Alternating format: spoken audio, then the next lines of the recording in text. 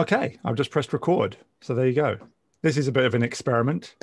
Ben, what are we doing? What are we doing, Ben?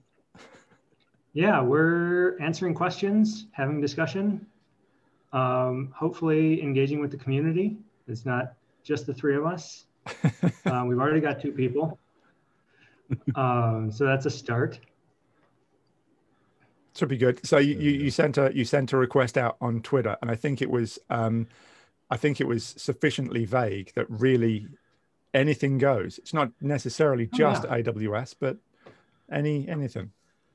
Mike and I can answer questions about T preferences. Absolutely. So wait. Sorry, Jared, you can't answer questions about T preferences? Not really, to be perfectly honest. Coffee just preferences looking for we could talk about. Yeah, just looking for the kick from room button. The kick from room button's got to be here somewhere. Well, that's the thing. We need the coffee coverage. Yeah. All right. Because I can't give it. Nor me. We have to be cross-platform in this regard. Multi-drink. I'll kick off a question. Yes, please.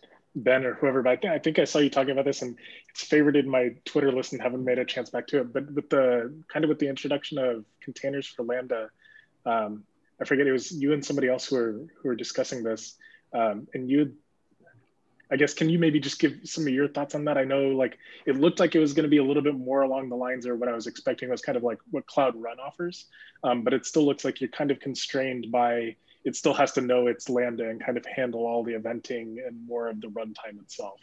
Yeah, and I think the term container is overloaded.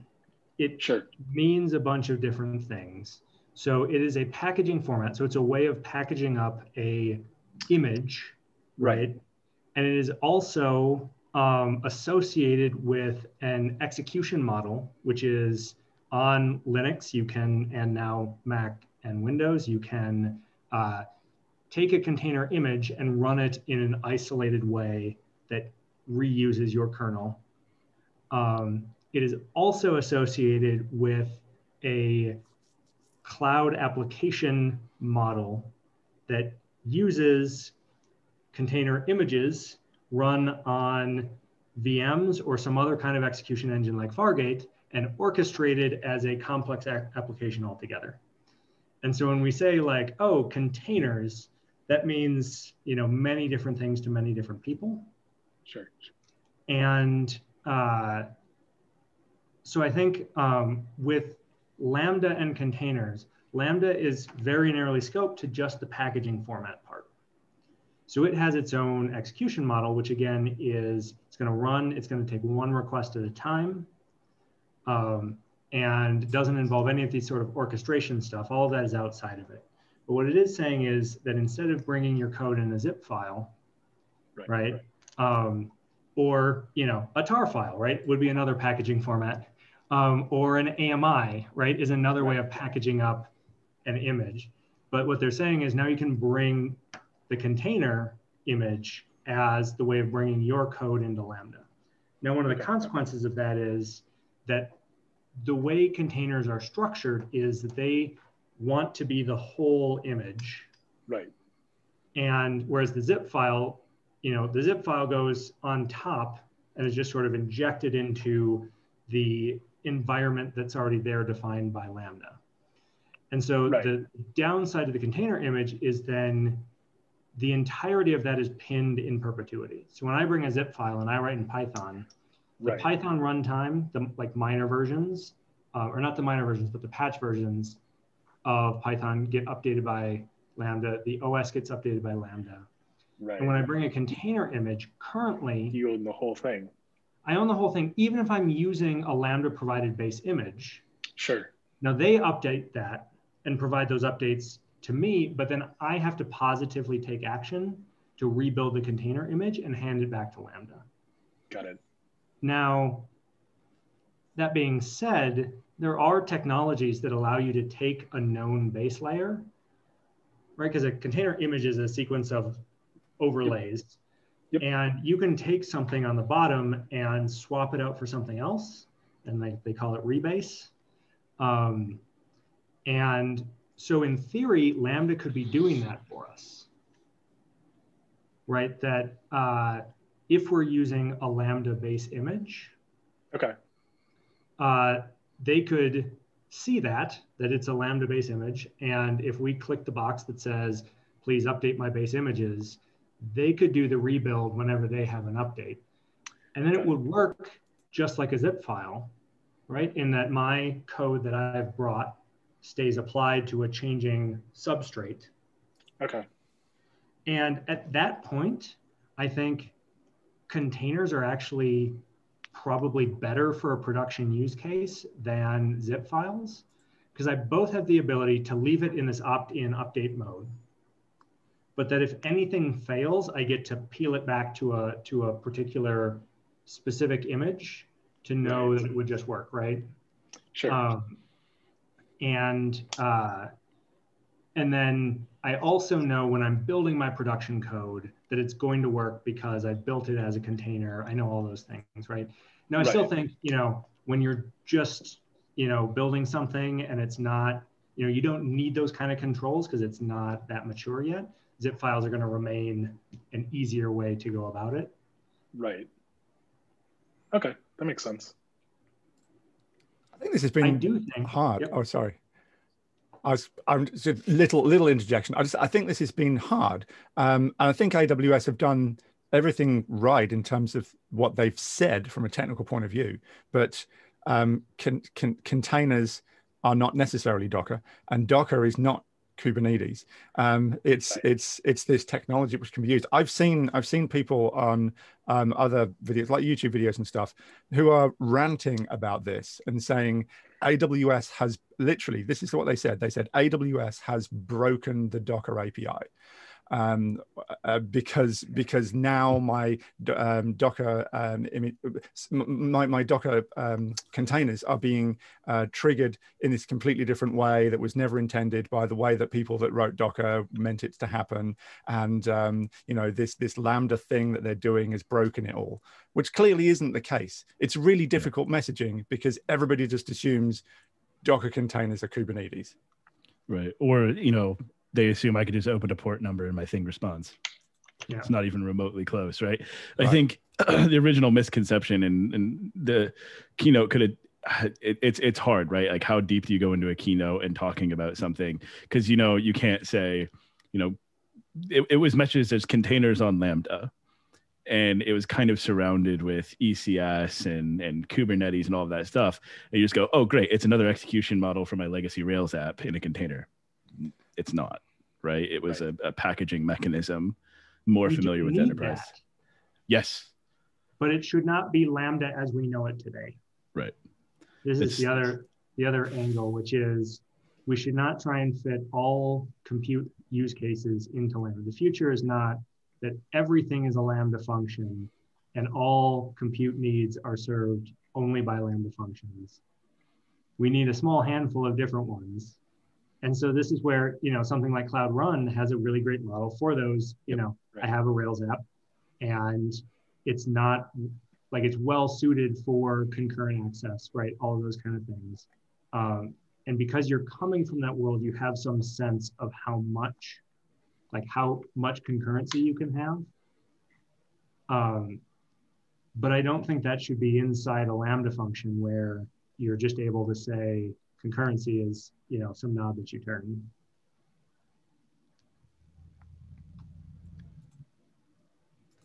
Yeah, we're not deploying Exchange into Lambda quite yet.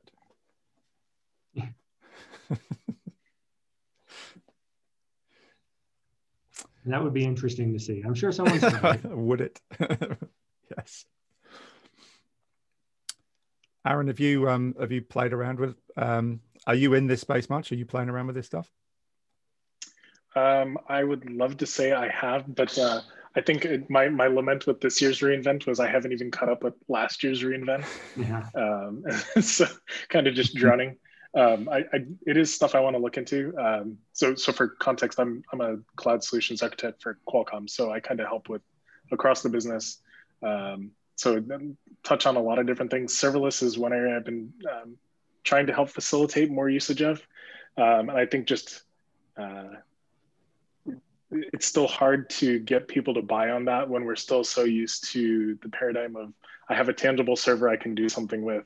What do you mean there's a difference there? So why do you think people love CloudShell so much? They're so excited for it because they get a server that they can feel comfortable with. I'm still just waiting for somebody to use S3 Fuse to mount their S3 bucket and claim infinite storage on CloudShell. I would rather CloudShell have S3FS in it as the only persistent storage mechanism, because then I would get insight. I would get visibility into all the things that people are storing and persisting that I need data governance over. Whereas today, I don't get anything. Yeah, you have no idea what's in there. Until there's an audit, and then we have to find out what's in it. Right. And then you find out it's not the stuff that you want, right? If you can even find it. I'm 100% with you on that. That was my first thing when I was looking at this, was like, you're going to have what? I think there's 150 different cloud shells you can have inside of a single account. Am I right? That might even be a soft limit. So it's like potentially like 150 gigabytes worth of data that you have no management over, and you don't know what's there, where it is, or how, or necessarily how do I do anything with it? I don't actually know, like, as administrator of an AWS environment, how can I deal with someone else's cloud shell environment? And presumably there's an API I can call. None of that appears solved. Have you guys looked at the pricing model on CloudShell? I'm still not 100% sure. Does it have a pricing model? It's free. It's free. So, well, until you transfer data out of the AZ that you don't know it exists in. Corey started talking about this. So why can't I like Bitcoin mine on like 10,000 cloud shells? Do it. You can, but I think it's a T3 micro. Yeah, so you're not going to get much Bitcoin. Go for Monero. Use those CPU cycles. But I saw somewhere, it tells you, when you log in, it tells you what plan you're on. Oh, does it? I barely opened it. Just free, which implies that there will be paid plans later. Interesting. Yeah. Okay. Didn't see. Yeah, I don't know. I opened it. And I like it. I like it and don't see it as any kind of production system. To me, it seems it's part of the console, and it's a way to issue AWS, I call AWS APIs without having just in the browser. So you don't have to be running an AWS CLI from your own computer. You're just doing it in the cloud. I look at it very much like the EC2 console, where, I can, it saves me a step from having to SSH into my machine. I can just open up a console and do something on running an instance. So that's what I plan on using it for. I think my take on it, if I can just quickly, is that it's awesome for people who are brand new to AWS, and you come into this environment, you're like, what do I do? And you're telling me that I should be doing various things on the command line, and I can do things on the command line, but then I have to set up my own environment, all the rest of it. And I think it sort of eases those people into that world. There is obviously Session Manager for people who want to be able to connect into boxes and actually do things on actual boxes. And there are some awkward, but there are some patterns to allow you to do that and sort of integrate that with your tooling and the such. The one place that I was never particularly sure of what the best solution was in relation to that is when you've got a cluster environment, when you've got like a Kubernetes environment. It's not clear to me that you could actually use Session Manager to connect into those instances. So having a shell environment up there is not bad, but right now it's public only. You can't get into private endpoints. It's very Gen 1, but absolutely I see it as a step to help new people in the environment. Because just for all of us who have been around in AWS for a long time, just imagine what it would be like to arrive into AWS now and just be like, all this stuff. And then all of this stuff that you've got to set up on your own machine in order to be able to get access to stuff. It just eases that process, I think. So Scott brings up a point which says it helps avoid people who are using IAM users for access from creating long-lived access keys that they need to do command line things. You wouldn't agree with that, Ben. No, I would. I mean, sorry, that is sarcastic mark there. Sorry. That is helpful. I would suggest that those people move to AWS SSO rather than IAM users. But that's a separate question. The other thing that I think, what I would like is that users don't get any persistent storage, but they can, they get to define a GitHub or code commit repo that will get cloned into their home directory whenever a shell starts. It's kind of similar to the Cloud9 model to some extent, right? Yep. So that you get that it's ephemeral, but you know exactly what it's going to look like. And so you don't have to worry about getting it cluttered up.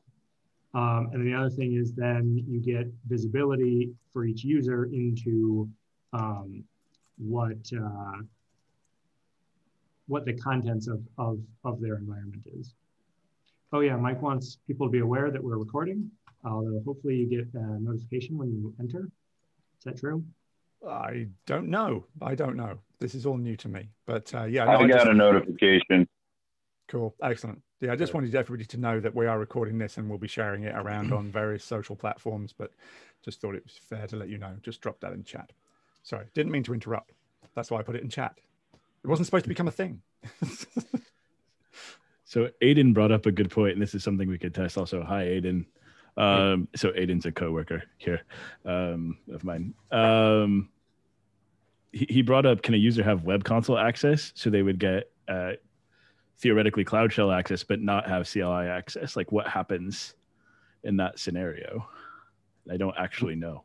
I'm thinking for, those orgs that have a strange trust model where they trust you with the web console, but not the CLI. Let's not get into why they do that. CloudShell sort of throws a spanner in the works there, right? But you could just keep them out of CloudShell, right? Like we're just dropping an SCP to keep CloudShell off until they've got some visibility into all those things that I need visibility into. Yeah. My restricted user last night didn't have access. You have to actually turn it on in IAM. You have to give the role permissions. That makes sense. Yeah. I'm curious if it needs like EC2 create permissions or something behind the scenes. What all you need? No, it's its own service. No, it has its own list. Okay. How are you finding the startup times on it? Oh, go ahead. Sorry, I just had my question was, how are you finding the startup times on it? So for me, this is my other little gripe with it, is that it is region restricted. At the moment, it's like a few regions in the US and Tokyo.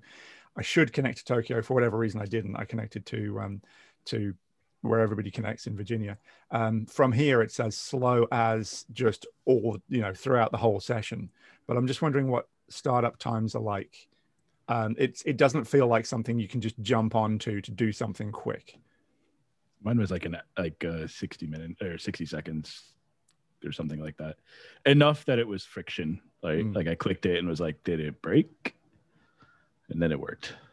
I mean, in some sense. But starting a new session seems to, it doesn't shut down when you close it out, I don't think. It stays running for a little bit, and then if you reconnect, it's almost instantaneous. Interesting. Yeah. We've actually built something pretty similar for access onto EC2 instances that will provision something and shut it down later. And that kind of be nice to see, however CloudShell works, the ability to expand that to something that you get a proper session manager session into, but has the management features of that on a per user basis and all those kind of things. The other thing to note is that the home directory that you get is per IAM user or per role plus unique session name. So in other words, if I'm role A, session name Ben, and then I log in as role B, session name Ben, I get those two are not connected, which I think is unfortunate. I think that creates a little bit of a moral hazard that encourages people to always select the highest privilege role that they have. So they always get the same home directory. Like I'm a fan of having, when I have admin access, I also have a admin read-only, so that I can go in and know I'm not going to break anything. And if my CloudShell is not going to be the same between those two, I'm probably going to use the read-only one less for that reason. I suppose you could install scripts on there that are going that allow, you know, do the role switching within the console. That maybe defeats the point, right? And it's not possible for AWS SSO roles. Oh, sure, right? Sure. The assume role policy is just for the AWS SSO SAML. Sure. Fair. And it's also region specific as well. I'm sorry, I don't know if you mentioned that, but I know that's not the point you're Sure. making. But that's, I mean, that's by, I would always assume that. That's an implicit assumption. Yeah. Jeff asks, what do I think would be a better experience for multiple roles? So I think for AWS SSO in particular, where there is a persistent user identity that is available beyond the roles that get created, it should be unique to that. For IAM roles that are, say, federated into some SAML provider, that gets a little more fuzzy. The role session name is set by like the username coming in from the SAML. And so you could trust that, but it gets a little hazier because the role session name is not, like you can reassume that role sometimes if it's got the right trust policy and then set your own session name and then spoof yourself as someone else. So I think it gets a little trickier, but for SSO roles in particular, it makes a lot of sense for it to be per user, because then you could also even connect that across account. If you had some sort of opt-in cross-account permission, that you could mount your storage from the other thing into your shell in one account. And it would allow you to do that only if you're the same user kind of thing. I mean, right now, it's if you look at the product page, it's got a bunch of things which it's saying are coming in the future. So clearly, it's got more development coming. Clearly, it's a minimum viable product at this point. And I don't suppose that many of us are going to be using it, frankly. And it's probably not targeted at us. We're going to jump at it. Yeah. Honestly, maybe my use case is a bit different. I'm going to be using it a lot because when I need to upload, not as relevant nowadays, now that I'm not doing so much Docker images, but if I need to push from the Australian East Coast to US East 1, that can be really slow. So I'd rather build my images remotely, upload a Docker file, build it in a remote environment near AWS and push it from there. Of course, this particular example doesn't work because Docker doesn't work in CloudShell. Doesn't work, yeah. But for people with third world internet like Australia, or actually a lot of third world countries have better internet than Australia, I think that's actually going to be quite useful when you're in low bandwidth scenarios. Is it different than like Cloud9 in that scenario? In that scenario, Cloud9 is probably something I should check out. I've never clicked on that button in the console. You should. Is it good? I'm going to be using it very much like Cloud9. Cloud9 brings too much to the table for me. I don't use the IDE. This is just a simpler Cloud9 for me and more performant. I think I would get more use out of something that was just a JavaScript translation of the calls, right? So separate from the persistence and all of those kind of things, just the notion of give me a place where I can type AWS S3 LS and have that go fetch those things. It wouldn't actually need to be some, proper environment or anything. I think that would be the benefit that I would get out of CloudShell, that I don't actually need all the rest of the bits. It's just whether it's quick enough for those, I just need to do something quickly thing. Like you may as well just go back to your small EC2 instance somewhere that you can spin up, or the command line of your own machine, people. Well, now that I wrote that AWS SSO util configure populate that will just put all of your access into your .aws config file. Nice. Now my need to use the management console to go do something for a particular thing for particular access that I don't use much has reduced a lot, I think. Sure. Or for dev, I'm going to be. I mean, just having a CLI that I can just hit things with for development environments. I think it keeps me from having to spin up a small EC2 box, which I do all the time. Now I won't be doing that. I'll just jump into CloudShell. Sure. That's a win. Yep. So I mean, I don't know, by show of hands in the chat or something, who's using SSO? There's a reactions button. There you go. You're not turning on video. The little reaction video, yeah. There you go. What about a half hand for want to, but we've run into obstacles getting there? Sure. What are your obstacles? So that was actually part of my question is, so we have a large enterprise environment, and so like AWS SSO obviously has a lot of benefits for ecosystem, but we currently have through our current IDP setup a means of allowing users to basically self-service define their own roles and permissions in an account for their own development and operations teams. Yep. What I can't find through AWS SSO is basically a way to do that, because I'd essentially need to kind of remove the concept of a permission set, because I'm not going to give a user access into the organization directly. I need to be able to basically just take a role and map it to a group with a set of permissions. And I've talked with the AWS SSO team about this, but more so on like the partner integration side and less on the actual SSO team side. And it seems from everything I can see that there's something missing there. Like I think Okta has a solution. Yeah, go ahead. So you want to allow people to request permissions? Effectively, or define their own roles. So if I have 100 accounts, like, accounts 1 through 10 may just have like standard roles. And so I'm fine with that in permission sets, but there's probably a good 20% of the accounts that we use where, so like a very common use case, like a bunch of engineering teams doing some work and they want to generate and look at some reports in QuickSight.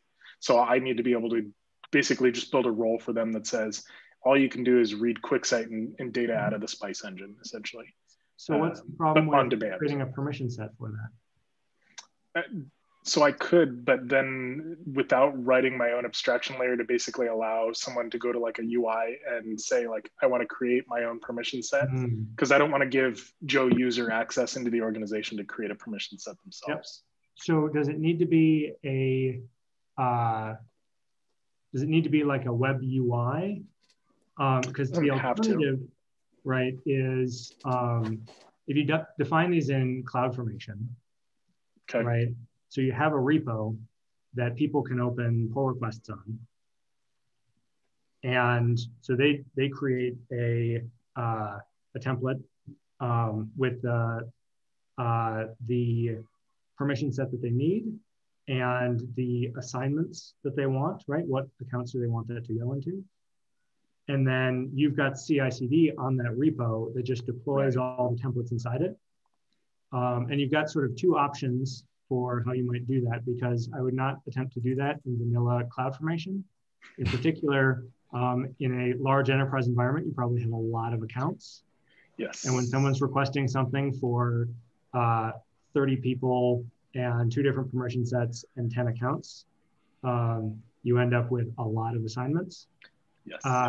And so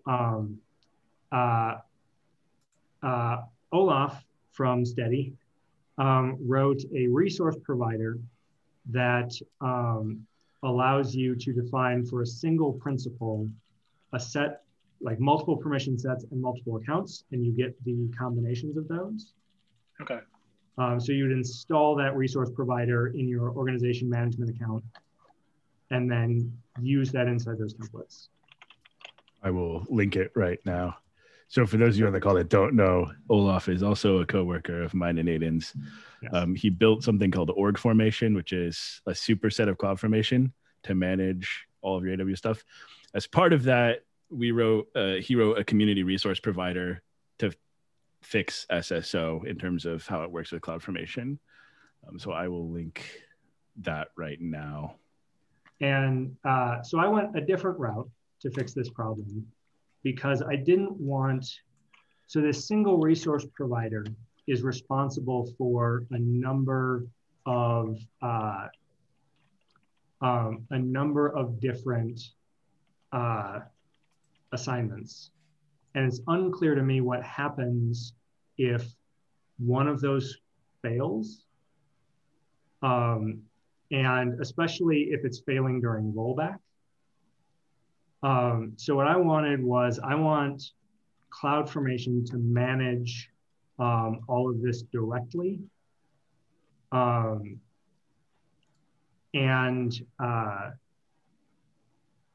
what I did was I wrote a macro.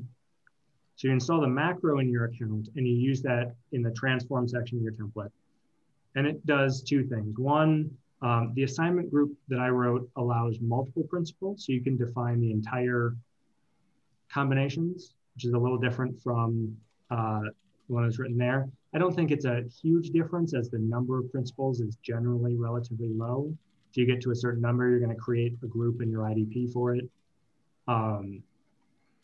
The other piece is that it fixes some of the problems with the permission set resource. So for one thing, you don't need to put instance ARN on there. It will look that up for you. You can tell the macro that you want a default session duration across all the things. And you can write your inline policies in YAML rather than a string containing JSON, which is terrible. Yes. So it does those things. And what it does with the assignment group is transform that group. It goes and looks up, it just generates all the assignment resources. And if there are more than would be able to be contained on a single stack, it goes and puts them in child stacks. But you end up with something where CloudFormation is individually managing every assignment, which for me is cleaner, but there's, kind of 6 of one, half dozen of the other between these two approaches. I'll put a link to that part in the chat as well. I'm pretty close to declaring that sort of out of beta. It seems like some problems that I was seeing with the assignment resource early on don't seem to be happening anymore. And I think it's got a pretty stable API for that. Probably goes without saying, but any of these links that we're talking about, I'll make sure that when we distribute this video around to many and varied places that they follow with it. So do look for that. Right. Other questions people have? What are people interested in, thinking about from reInvent, wondering about their architecture? I've got one, and Ben and I have talked about it a little bit on Twitter. And that is a constant thorn in my side that I still haven't found any reasonable solution for. And that is if my system needs to stream data into it, but I need to be the client. So I'm hitting, say, a third-party website with a WebSocket that needs to stay open and the data will stream. How are you handling a situation like that? There's plenty of solutions for me to call into AWS from an outside to stream data into my system. But if my system is pulling the data from an open stream, I've got to have either a container or an EC2 box how is a serverless model handling something like that? Come on, Ben. Serverless needs to do everything, Ben. Come on, go. I mean, it does. I certainly have questions about whether a managed service would be able to accomplish that. You can imagine that a WebSocket gateway could open that connection, and when WebSocket messages came through, transfer them out to some event sync, whether that's SNS, SQS, Lambda, Kinesis, whatever. But I think, there's so many questions about auth in there. How do you know that you need to establish a connection? How do you authenticate it? What would you want that to look like? As far as I can see, I would, for instance, call a Lambda function to establish a connection. And then once the connection was established, go away. If there's no messages come inbound, I could shut down. And then when I get a packet on that connection from a third party, refire up my Lambda and handle that packet. If I get a connection, if the connection drops or a heartbeat is missed, for instance, fire up and fix the problem. But the connection handling is a mostly idle situation. So I shouldn't have to continue to run, but once I shut down the Lambda, that connection's gone. So there's no way to handle any inbound messages to that IP address. So I can imagine, for instance, attaching an elastic IP to Lambda, and then Lambda goes away, but whenever an incoming message comes in on the IP, Lambda fires back up and handles the message. Yeah. So I have one question, and then Tim Bray has raised his hand, which very much inclines me to listen to what he has to say. The question I have for you is, do you want this? So with WebSockets, I could imagine it happening at the message level. Do you want something that operates at like the packet level, like that low level in the network? Not really. I mean, if that was the only way to do it, I would do it that way, but I would actually prefer a higher level service. Okay.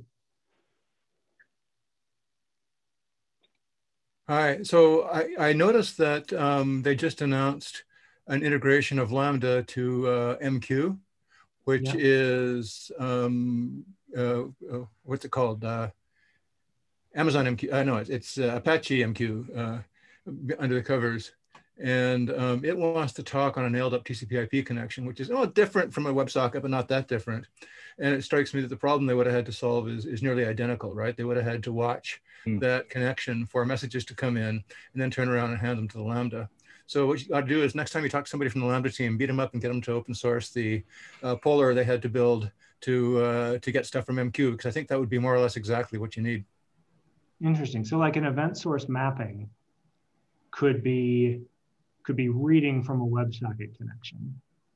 Yeah, and then you just have the Lambda just drop it into an SQS or an S3 bucket or whatever it is, meet your needs.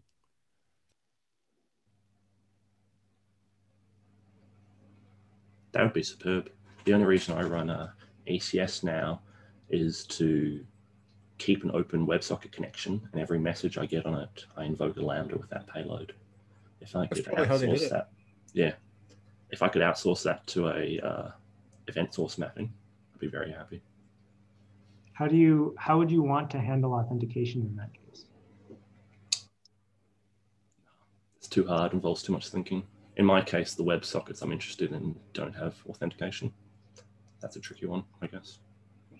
Because I think about this case for when you have OAuth, right? And say one of these WebSocket connections needs to get open for every one of your customers, because each one needs to be authenticated with an OAuth token that they've given, right, that you have on behalf of the customer. And so this event source mapping, sure, if it's pulling from one source, right? But if I have to open millions of them and each one has its own authentication, it's, separate from all the hard technical problems of accomplishing that in an economical and feasible manner, is just how do I provide the auth into it in a way that would work for all those different connections.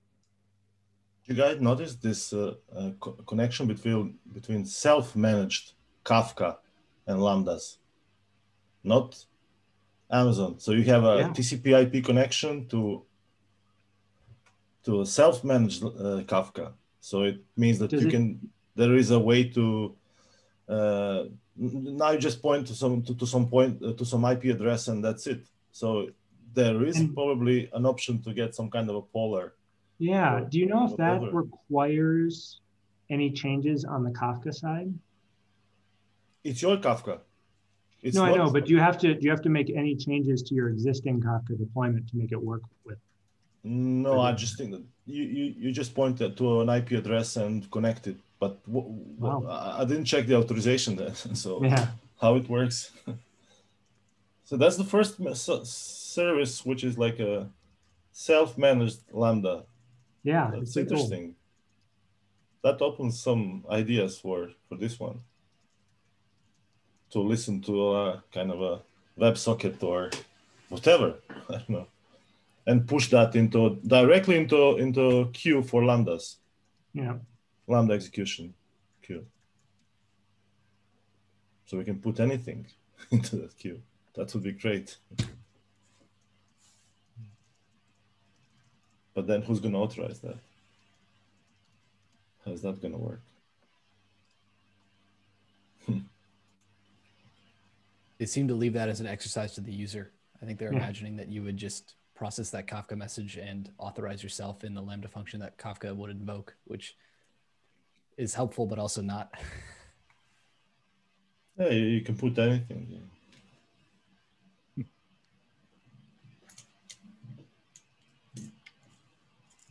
That's true.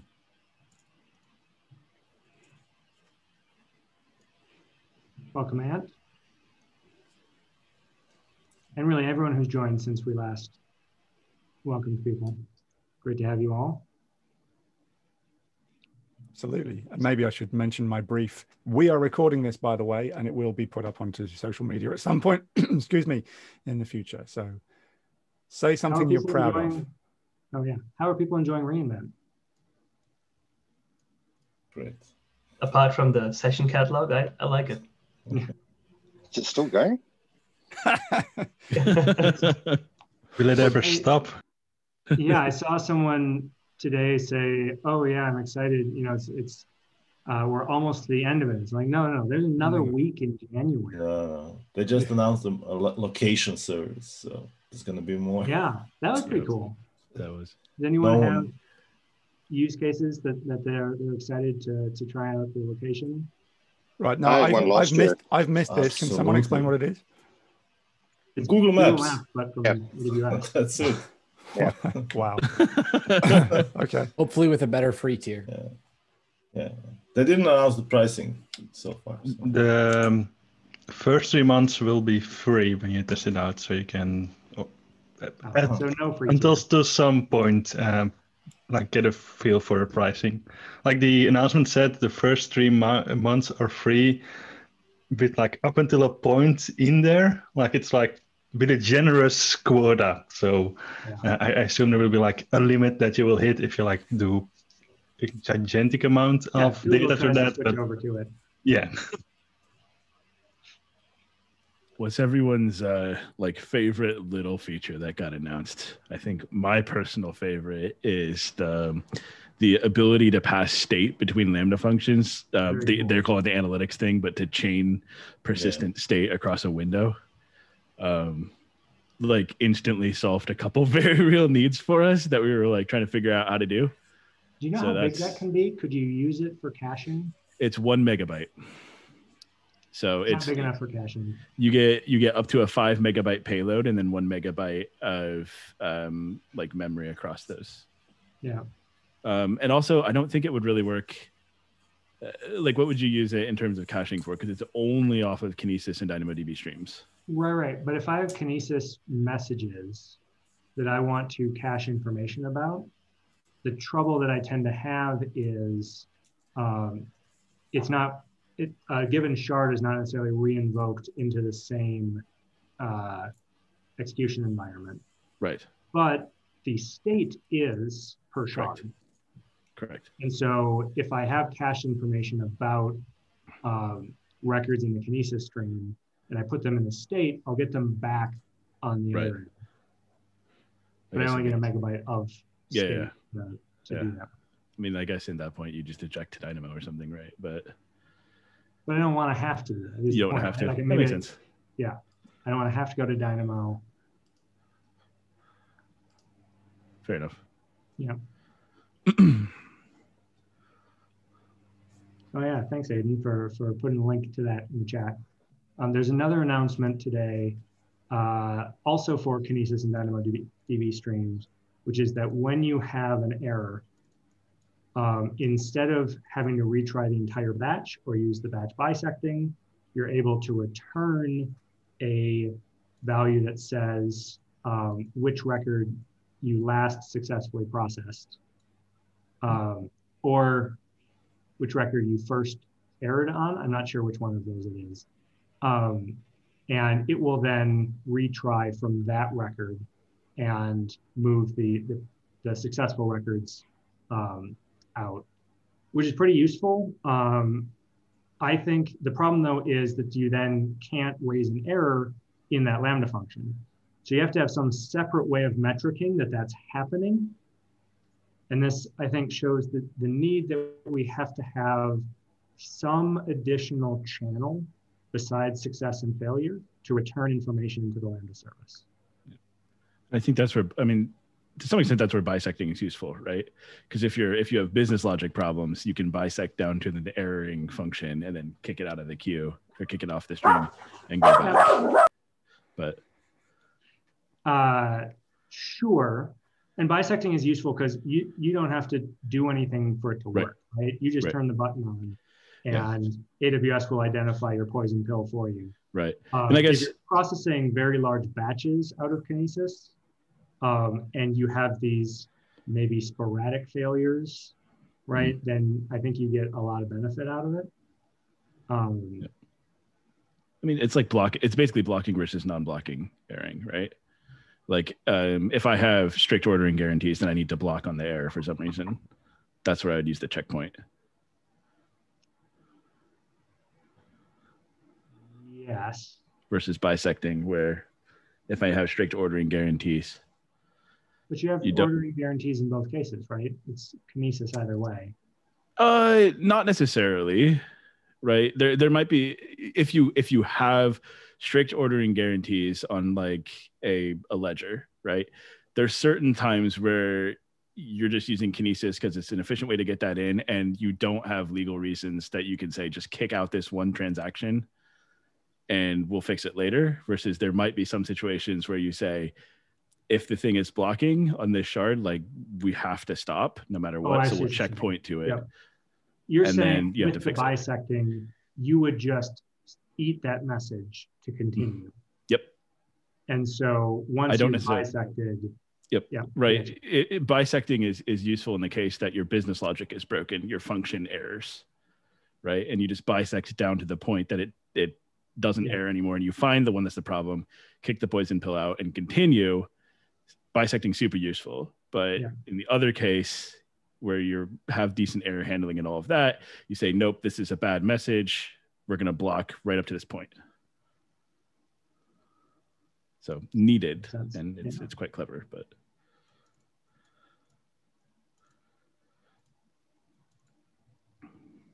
Ben Britz is saying API for well-architected tool makes his life easier.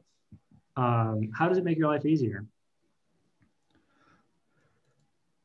So one of my complaints with the well-architected tool is that it gives you a report, but they give you a lot of best practices, but they're not all actionable, right? So they say you should do X, Y, and Z, or do X, Y, or Z is a good thing, but they then don't give you an easy way to see, oh, this service would like solve that for me or help me solve that, things like that.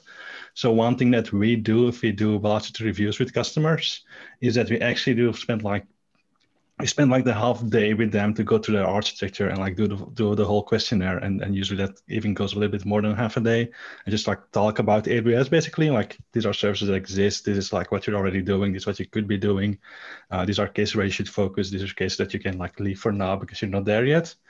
And then at the end, we get like the report out of it.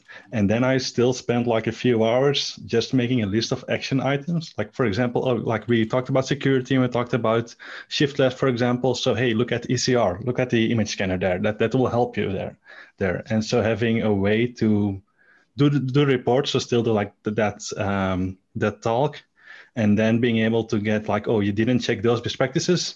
Here's a list of things you can put into that report for our clients, and I mean just remove the ones that are not applicable. Would be like a huge time saver for us, because we can slowly build up like that list of related services to each action item every time we do a report. So we will like grow that, and then just like deleting stuff that you don't need is a lot faster than having to write everything out every time that you make a report. So you would like automate the creation of sort of the value add reports that you put on top of the well-architected tool. Is that what you're saying? Yes, that's definitely like how it would make my life easier. I also like send the link to all the software partners, the technology partners that we work with. Like we work with some that do scan your account and then give you like compliancy or conformity reports. And they always tie some of those things to like pillars into the well-architected framework. So I'll also ask them like, yeah, if you can just like give me that report instead of a PDF, just import it into the well-architected tool. That would be a very nice workflow to be able to go get a new AWS account, scan it, and I think you can do similar things with Audit Manager and Security Hub and things like that. Like they're also more and more tying things into a well-architected framework, right? Scan that and then get a notes field or a pre-field. I don't think like any scanner will be able to say like you're now well-architected or you're not well-architected, but they could speed up that conversation, right? They could already show you, hey, you're not running any EC2 in that account, so like these and these and these things are not relevant here. Or they could like, they're probably like the ECR thing is a very good example. Maybe they can detect that you used the IAM access analyzer, and then they can check the continuous reduced permissions best practice there. So there's definitely like a way to speed up certain things there. We've been waiting for an API for a well-architected review to be expanded for a while. Is it the announcement? Then the updates that we've got, it's read only, right? We're not actually able to write yet, are we? It's read write as far as I can see now. Yeah, okay. If it's right, then that's significant. Because yeah, that tool is it's fine, but it's painful, right? And if you're trying to be efficient about getting data in there, then it's painful to the point where you don't really want to use it. But yeah, and both in and out, right? So the both directions are usable. Like you get a PDF report and things like that, but like it's like a lot of, either you do have to do a lot of clicking through the web interface, or you get like a very big PDF report with like almost each question on its own page.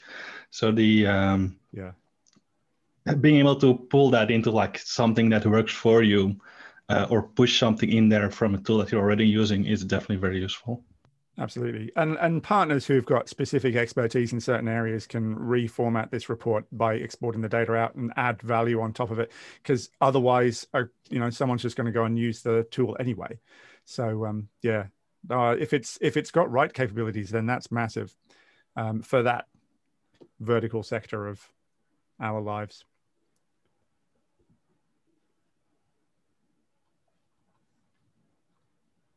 Nice. Another use case for, not necessarily a use case, but as a use case for the well-architected API. I don't know, I was probably the only one who watched it, yeah. So the Serverless Days Virtual, Nicole from Lego, who was in Werner's keynote, Nicole and Hannah gave a talk on how they essentially audit their environments for kind of correctness, how their serverless environments, and they use the well-architected tool to do kind of manual reviews of all their different services against the well-architected tool. this is something they could definitely now build into their CI/CD pipeline as opposed to something that they do as a manual review. Yeah, anyway, it's an interesting talk. If you go to the Service Days YouTube, it's the last talk from the Service Days October. Nice. Do you want to put a link to that in the chat? Oh, yeah. Let me find it. Hang on. Make it easier for everyone. Thanks, Sam. Find it.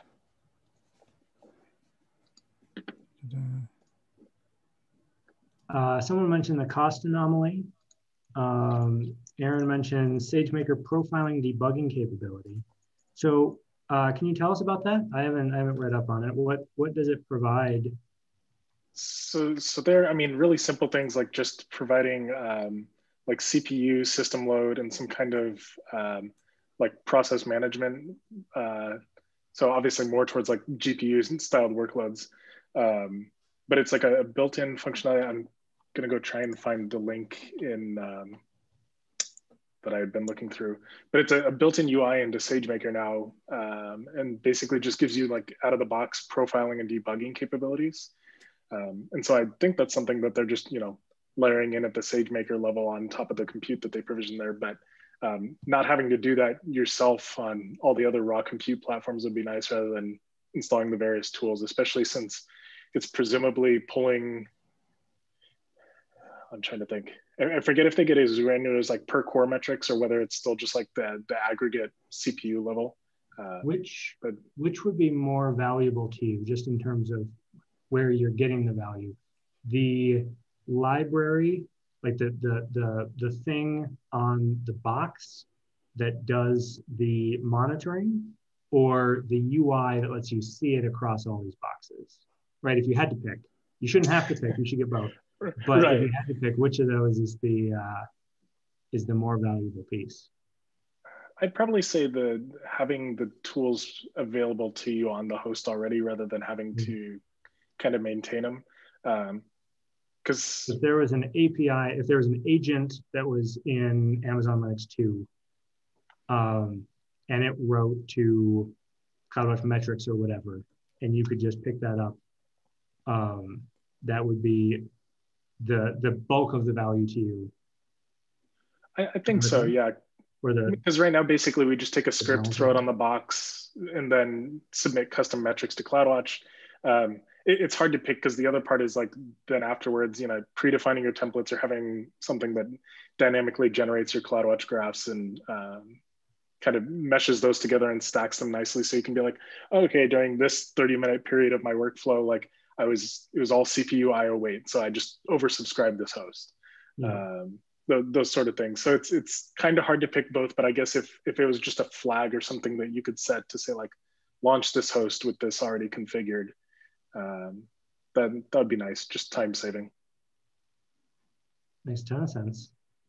So this is interesting, right? So what we're saying SageMaker, we are referring to SageMaker Studio. SageMaker Studio, this big push towards you have this machine learning operations expertise level, and I want to be able to go in and I want to be able to train my models. I don't want to just pick off an AI service off the shelf. I actually want to do my own thing.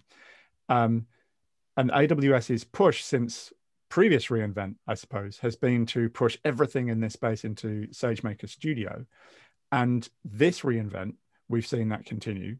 And we are seeing things surfaced in this tool, which could be done elsewhere and could be done by adding in some DevOps knowledge, do I say it, or just general AWS infrastructure knowledge. We've got ML pipelines is in there as well. ML pipelines under the hood, there is, as far as I can see, some API changes and library changes in the SageMaker SDK to allow you to chain together steps.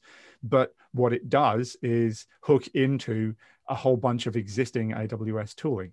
And so it's setting up code pipelines and it's setting up build stages and this type of stuff and setting up gate points and stuff in there.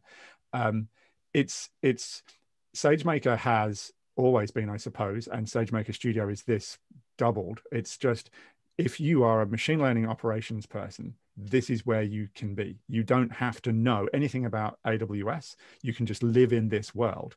And, you know, from an SSO point of view, you can actually put SageMaker Studio as an application in SSO, and you can get your ML ops to just go and bypass the console completely. It's genuine, like it's an application they're using, so they don't need to know about the rest of AWS. So this type of thing that we're talking about here and surfacing up these metrics absolutely could be done elsewhere. But yeah, it's trying to do it in a way that a non-infrastructure focused person can get access to it, which has been the SageMaker thing all along, right?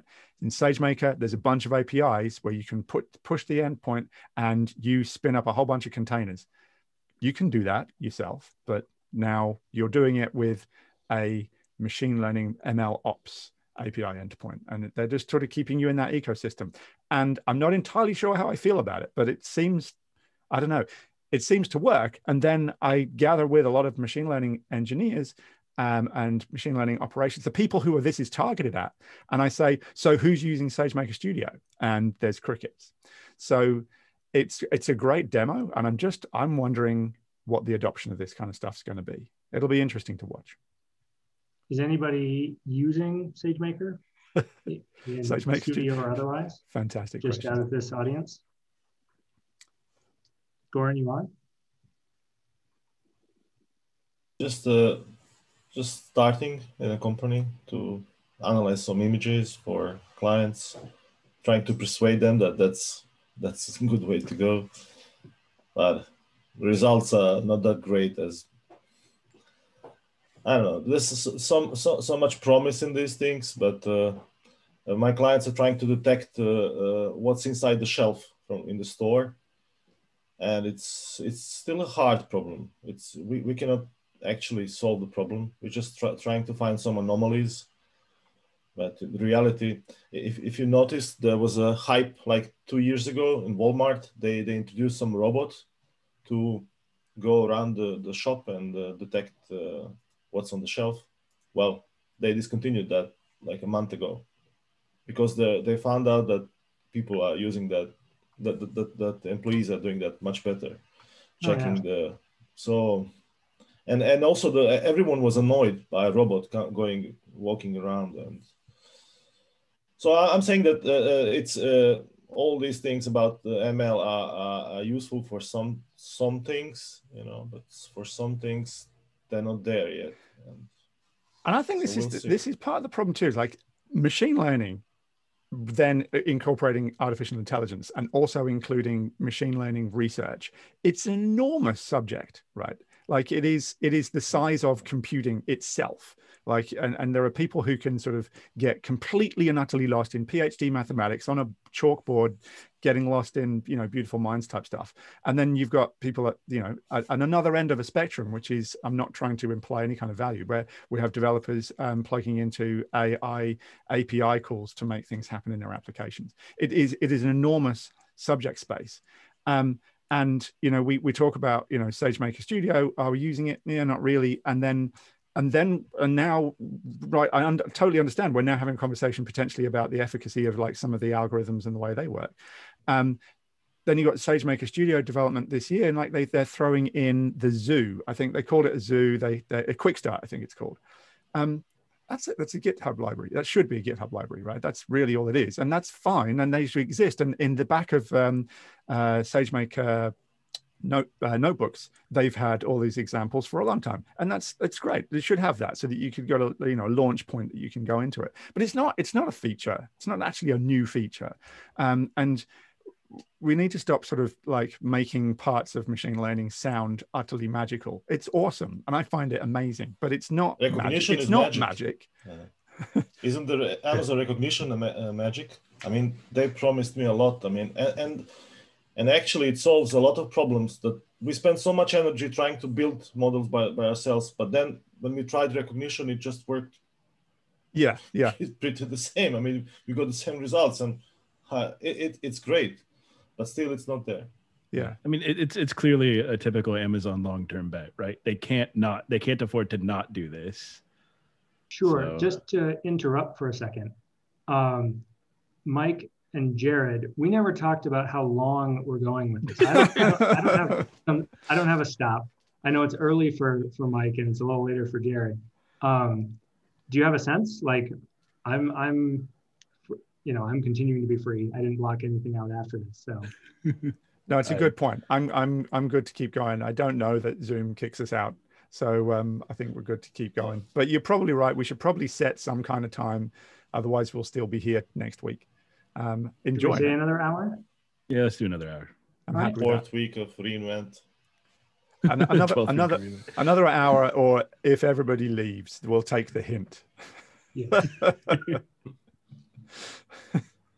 So yeah, So I'll finish my point off there. I think that it's an enormous subject. It's really difficult, I suppose, when these different service types and these different features are launched in this what's becoming quite an enormous environment. SageMaker Studio. It's got these things which are targeted at people who are basically just starting. So quick start, if that's what it's called, jump start. It's really targeted at people who want to sort of have a quick go. It's really telling. Like, you look at some of the demos that they do and they walk you through, and I think it's even documented in some of these, like, this is how you spin it up. This is how you throw data into it. This is how you make your endpoint go live. And then this is how you clean up and then get rid of everything. It's like, well, wait a minute. Like, am I putting something into production or not? Clearly I'm not with that. Like, it's really their demos, their tutorials, and that's fine. It gets people into that space. But it's hard to see. I don't see people using SageMaker Studios in machine learning consultancies to do real heavy work.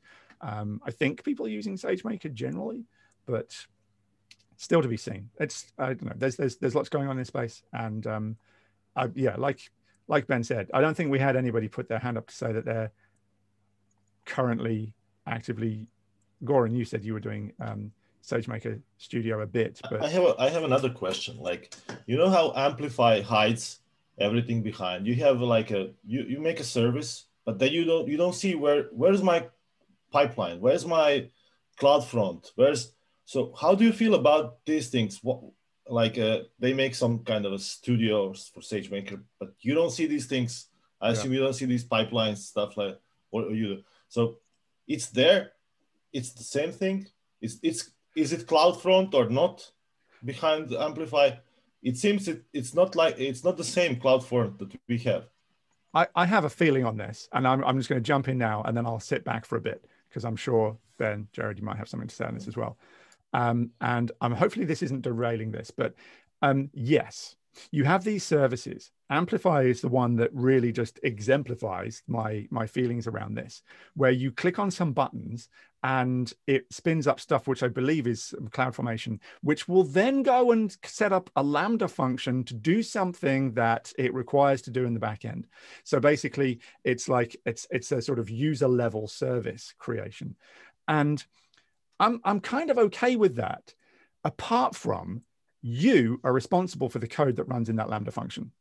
You didn't actually deploy it. And in many cases, many developers will never know that that was actually deployed in their system, because they're not paying attention. They're just kind of crack on with their React site. That's why they're focused. That's what they want to do.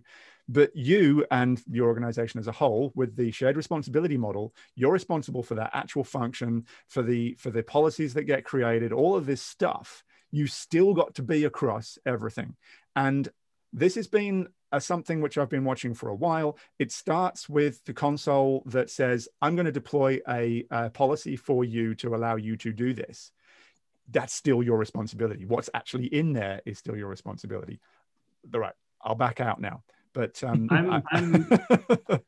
I strongly agree with Mike on this, that client-side solutions, of which Amplify is, even though there's a service around it, where it creates resources, the ownership of those resources, both from an architecture perspective and especially from an operations perspective, is still on the customer, right? And so this is where a client-side tooling is not a replacement for a managed service. And so I think Amplify in general does a good job of it has a notion of graduating, which is sort of where you reach the boundary of what Amplify should be doing for you and start to take it over yourself. And so I think the way they think about it is good. Now, of course, the amount of stuff that they create and that you are responsible for is quite large.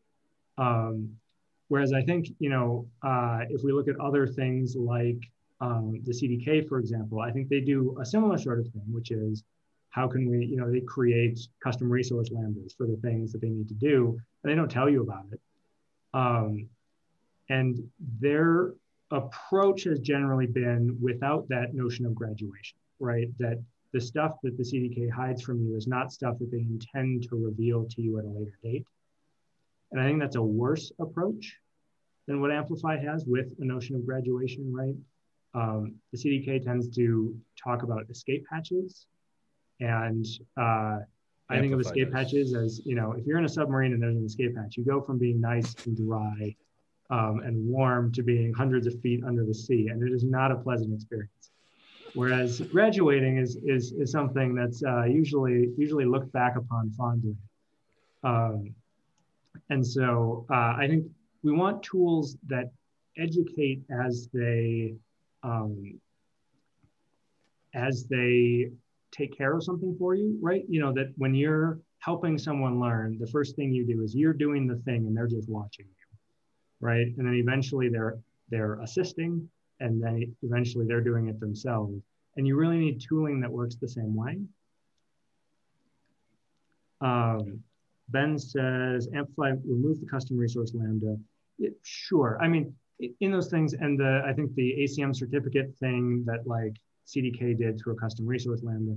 But the point is that, they're both willing to put stuff in your account that you're responsible for without really telling you that stuff is in your account. I think that's always something to be very skeptical of. But I think there are ways that these tools, because you can't just throw somebody in and say, you have to understand, all the things that Amplify does, right, before you can create your first application. Yeah. I think it's useful, but it should either be that it's trying to transition that knowledge into the user, or it needs to be a fully managed service where the user is really only bringing the things that they understand and the operations of it is on the platform. So I think that's a long-winded way of saying that I agree with Mike. Disagree with that. I think ultimately, like AWS is scary, right? And Amplify at its core is the spiritual competitor to a lot of like the Firebase stuff and those Ample things. And Amazon had to do something to bring those kind of core people along, right? And say, okay, come on into AWS, we'll get you going. And the custom resources and all of those things are the solution to this thing is hard. We can't do it in CloudFormation, but we're not going to make you do it. And I can respect that. But I do agree that, there are sharp edges that anyone eventually runs into, and it's not a pleasant experience. And I think, decisions get made for the starters, like people that are just getting started. Those decisions are made for them, and they don't understand the long-term impacts at scale. And it's tricky. I don't know what the answer is, right? I've had tons of conversations with Richard and the Amplify team on certain things. Like even something as simple as, hey, this particular list operation is doing a DynamoDB scan. The people don't know that. And there's some of those problems. And yeah, and at scale, I mean, that gets tough. How do you solve that problem, right? And I think they're doing a fantastic job where they can. But when you're trying to wrangle so many different services under your own service, there's decisions that those downstream services have made or can make that impact and end up bubbling all the way through your service. And I don't know if there's a great answer to that, but it's non-trivial for sure. I quickly want to jump in because I see very much a parallel with especially the early days of Elastic Beanstalk, where that Elastic Beanstalk is a lot more upfront about you still owning those things, because it's basically like starting EC2s in your account that you can still see running. And it also worked better if you already knew auto-scaling and load balancers, things like that. So that's very much a tool that is very useful for people who had already that EC2 and AWS experience. Whereas I think Amplify is like, and you make a point, like the ownership is the same concept there, like as with Elastic Beanstalk, and I think that's absolutely true. But I think they invested a lot more into making it work for people who don't know anything about AWS, but something that Elastic Beanstalk basically failed, especially in its first few years. And I think there's definitely like, I hope there's like a push there to actually make it a little less magical, or to show more what they're doing, because that was mostly my experience with trying Amplify.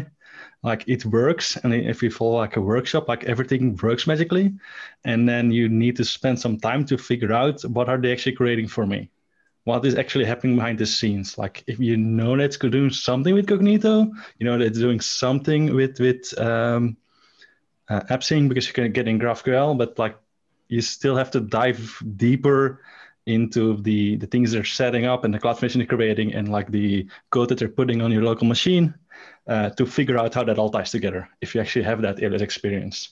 So I think the answer there is basically just like making that bridge, and I know that's something that Ant also talked about this week, is to make it easier to ramp up that knowledge. Like you can start without knowing anything from AWS, and then you have a way to onboard that, basically. Like, okay, now it's running. What is actually running? How do you use that? How would I manage it myself? What are the other options that I can put in there outside of Amplify?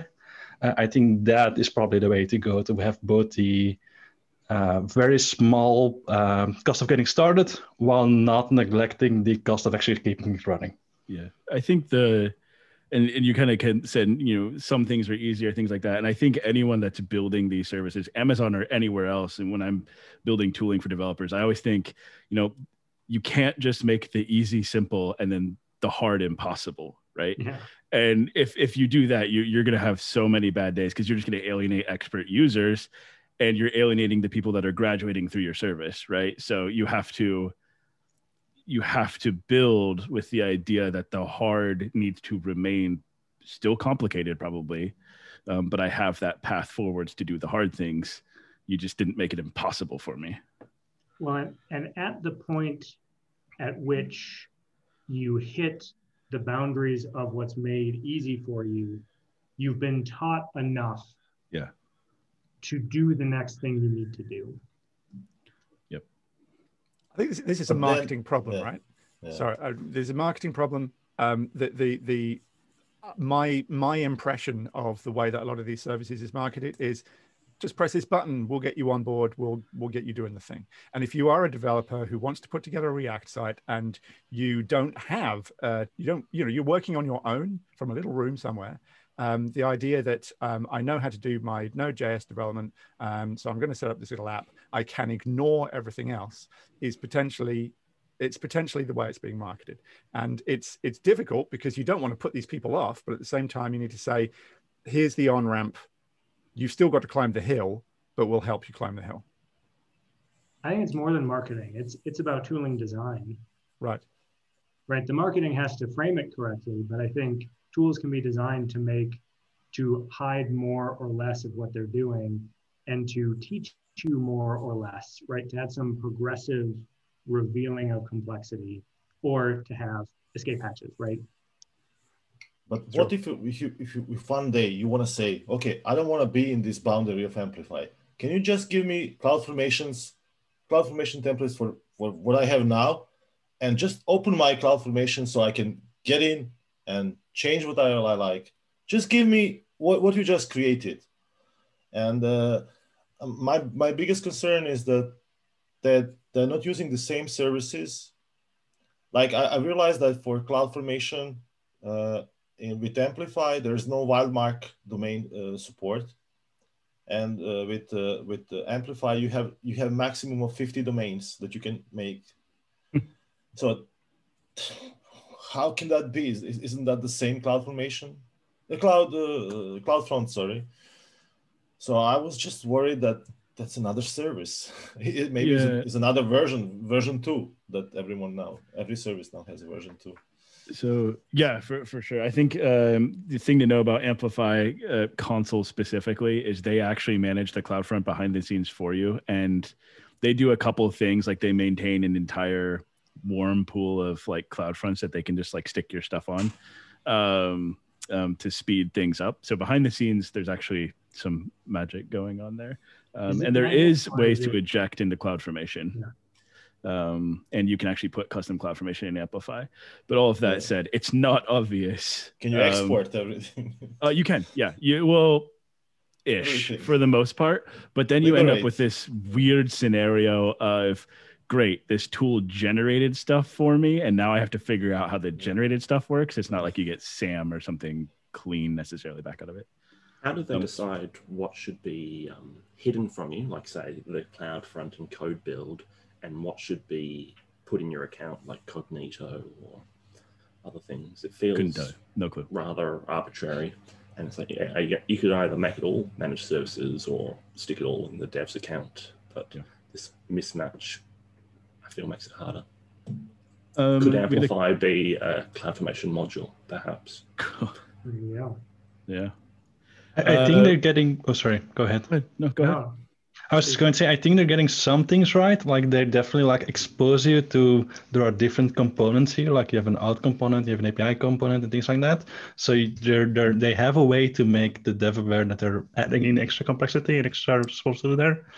I think it's just, there need to be a way to make that easier to figure out, okay, what is now exactly being added here? So if the moment that you say, I want to do my own out, or I need like custom out in there, I want to do passwordless signing, for example, that you already own that stuff and already know what you're using there. And when you're not like that invested, like when you're the one person developer just wanting to write React, that you basically can say, okay, it's going to have like some logical defaults, here are some pitfalls. You still have the ownership there, but I think they do for most of those a pretty good job of having it something that is just like the managed service without then a lot of things around it, so that the management component of that is as low as like being the inside of Amplify itself. So I think Hansel mentioned that he has a question if we want to move on from Amplify. We've been talking about it for a while. Sure. Firstly, thank you for this opportunity. This is really cool and very exciting. But my question was, so we have a use case where from our identity provider, we want to send changes to user profiles to multiple different systems. And our identity provider being Azure AD. So we thought of using the graph function or the graph API that they have, specifically Delta changes. And so we built our serverless solution using the publisher subscriber model. So Azure AD on a specific cadence publishes changes for users to an SNS topic. And then on the other end, we have consumers that subscribe their queues to this topic. Now, the issue that we're facing and we're foreseeing rather, is not all consumers care about all the attributes for a specific user that are changing. And on the Azure AD side, it returns up to 12 or 15 attributes, and 2 of them are always consistent. So they are unique global identifier. And so we looked into SNS filter policies, and that fixes the use case for some consumers where they care about, let's just say, the mail attribute, display name, and job title. So if any of those 3 attributes exist, sure, SNS filter policies work.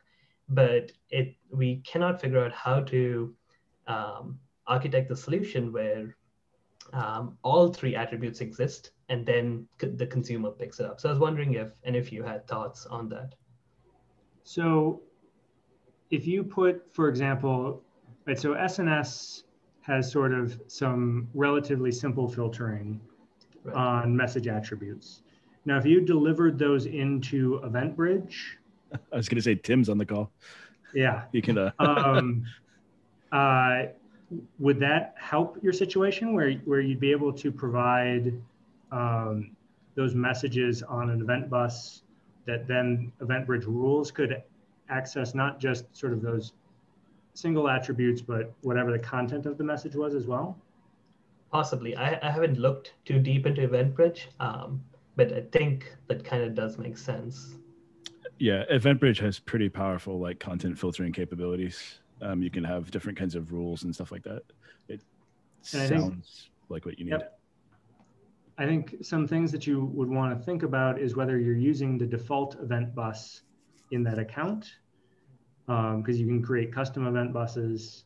You can also distribute events to other accounts. For example, if people need to receive those accounts in a certain account that is local to whatever they're doing, you can sort of distribute it out that way. But it seems like a decent solution. You still need a Lambda in between.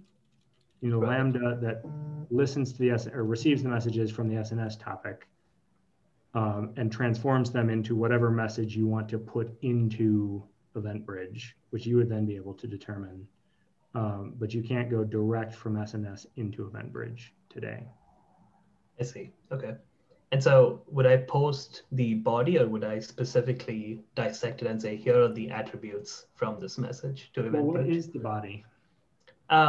Say the body consists just the demographic information of the user. And at all times, it's returning the employee ID and the GUID for sure. Is it, and then the attributes are saying what has changed? Yeah, so it says, okay, here's the new job title. It doesn't explicitly say it's changed, but we know that the Delta, I guess the Delta functionality of Azure AD only returns changes. Yep. So would you want then, I mean, is the body like JSON, or is it? It's JSON, all JSON, yeah. So, and the attributes in the message are also repeated in the body? Yes. So you could just put the body as the message that you're sending into EventBridge. Although, you know, sort of the thing that you know that your downstream consumers may not, right? Which is that Azure AD is firing off these particular things. That sounds like it's sort of under your ownership. Right. So you could add, you know, a username changed or whatever it is field into that body JSON as well. That then people could listen for, so they understand, so they can rely on what you know about the changes rather than that knowledge of, oh, Azure AZ deltas only happen on these particular things, so I can trust that it's changed. Does that make sense? Yeah, it does. You've given me some ideas. I'll definitely have to look into that. Thank you. That's awesome. Logically speaking, you know, the notion that attributes are magically different from payload is kind of bullshit. I mean, they're all really part of the message, but de facto on SNS, they're handled quite differently, because if you encrypt the content, you end up not encrypting the attributes. And so that's why, you know, one of the reasons why, you know, they filter on attributes, but not content. The notion that SNS should be able to do what EventBridge does is, yeah, a good sounding idea if you could figure out how to do that. Yeah. But, you know, don't get hung up on whether it's an attribute or content. You can just, you know, stuff the attributes inside the content that you want, or pull fields out. And yeah, EventBridge will give you all the filtering you need. Awesome. Thank you. The other thing that EventBridge does in this particular area that SNS you might struggle with is who's responsible for the actual subscription, right? If you break it out to EventBridge and then you say some team says, you know, we care about these particular change events, user email change events or something like that, you can say, great, I'm just going to create an EventBridge rule and then publish those to your EventBridge in your account, cross AWS account. And then it's on them to subscribe Lambda functions or anything else that cares about it on their end. You don't have to care about the actual subscription stuff like in SNS. You don't have to go through the whole subscribe, confirm, all of that nonsense. Right. And that's the model we were thinking of, is we just publish and consumers say, oh, okay, this publisher has the information I want, I'm going to subscribe to it. Yeah, I mean, if you can avoid having multiple event buses, that's nice. I mean, the most common reason for multiple event buses is so people can write security rules against them. But, you know, if your security situation allows, just dump everything on the default bus. Why not? I mean, or have a single application bus and dump everything on it and let the people post rules against it. You know, also, there's like extra charges for moving things from one event bus to another. So I don't know, I would try and do it in the simplest possible way with one bus, or the minimum number anyhow. I think the thing that I'm waiting for most to help teams decouple is to be able to create a rule in one account that subscribes to a bus that is in another account that is shared via resource access manager, right? Today, you can sort of access the bus in the other account, but the resources that are associated with the bus and the subscriptions have to be in the same account. Until then, you know, what I've done tends to be, yeah, if I can get them in the same account, sure. But often I'll have, you know, one application that's developed in one account and then another application in the other account, and they just agree on what the schema of the event is. And then as a platform team, create the cross account delivery so that they don't have to care that they're on different buses. Now, I wouldn't do that for something high volume, but Azure AD changes are relatively, you know, they're not hundreds per second usually, kind of a thing. And so I think it depends on where those teams are today, right? Kind of a thing. I mean, luckily it's a small team, so we can keep everything in one account. But that's good to know. Cool. Ben, what you mentioned about being able to reference cross-account resources, it sounded almost like what you want was released about a month ago, but I'm probably misunderstanding what it is that you desire. I don't think when you create a rule and you specify an event bus, so the event bridge policies, resource policies, I think can grant publish access, but I don't think you can create a rule in account A with an event bus ARN in account B on it. You can now, as of about a month ago, yeah. So I have that now. I didn't realize that came with that update. Yeah, so that blog post, see, I knew that feature was coming, and even then, when I read the blog post, I didn't understand what was being described. So, because I've just been having conversations about moving to a central bus, and I've been like, we can't do it yet. Yeah, so you can have, like you said, an event bus in account A, and account B can create rules on that bus in account A. Oh, in which case, never create more than one bus unless you've got, so I think the thing that Tim said is now really possible, even if your organization is not arranged around making that easy. There are reasonably sane access controls, Aidan, to cover that? So I would have preferred better. Like, for example, when you specify the resource, I wanted to be able to enforce a rule, you know, when account B creates a rule on a bus in account A, it had to have a certain prefix, you know, say cross account or something, just for sanity. That's not possible. You can't, resource policy. Yeah, you can't limit, say, name prefixes on the rules. You can do that on the account B side, right? I think you can do that as part of an IAM policy on create rule. Yeah, maybe you can. I haven't checked. You can do things like any rules on that bus created by a third-party account. Let me rephrase it. Account A has the bus. Account B and account C can both put rules on that bus.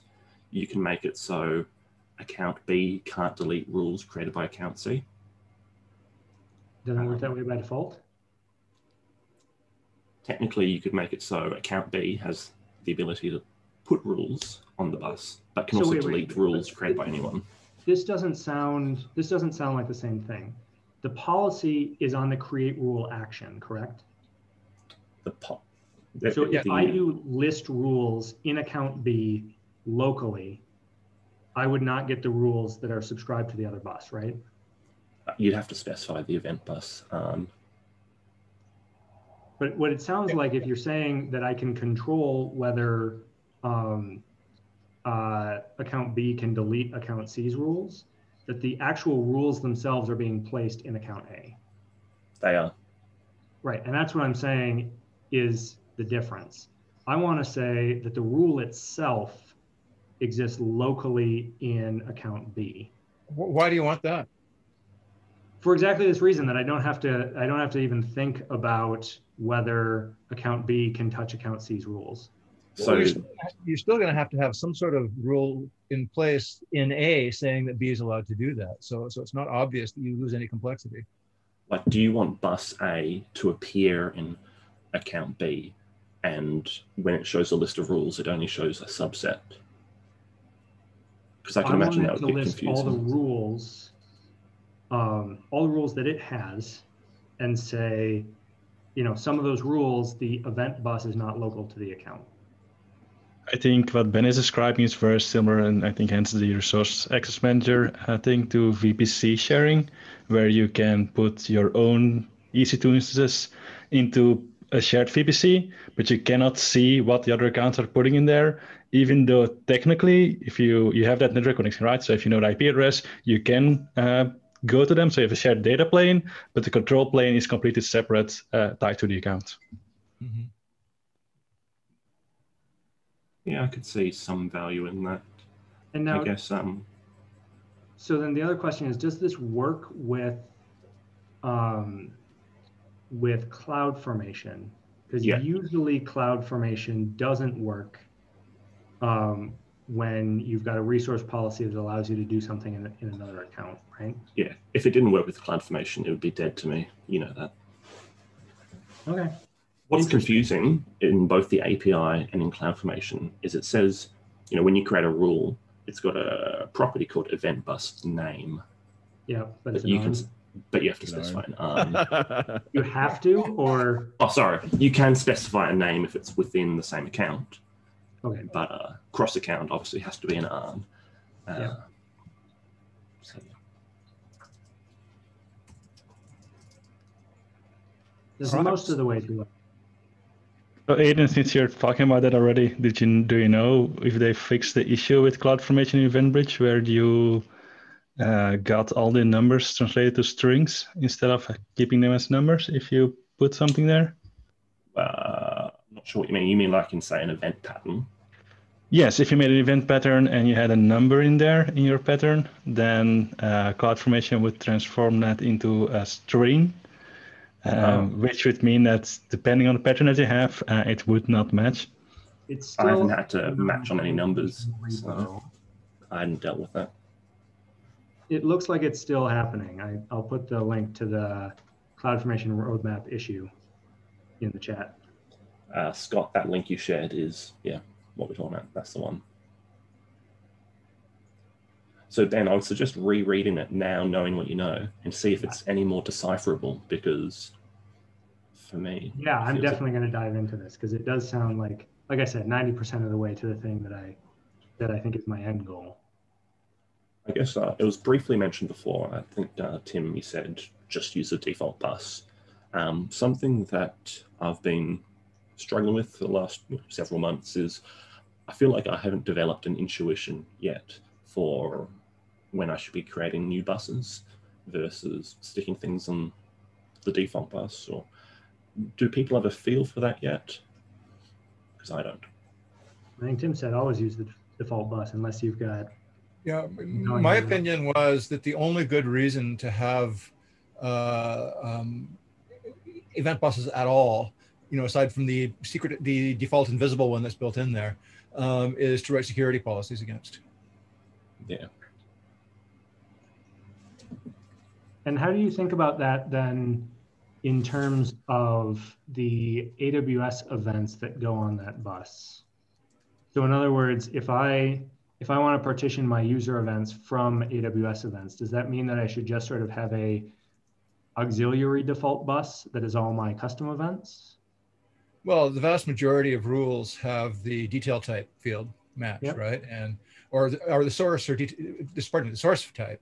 And you're probably looking for your own source, which is going to effectively segregate it from any of the AWS sources. So I've never seen that be a problem. Mm-hmm.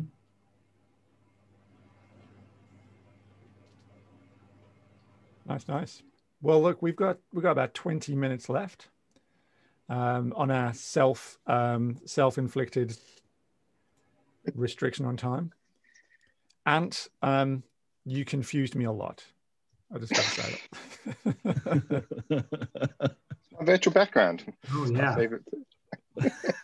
I'm glad it's a virtual background and you're not actually sat on my lap. No, I'm going to have to be honest. Unfortunately. Could have fun with this.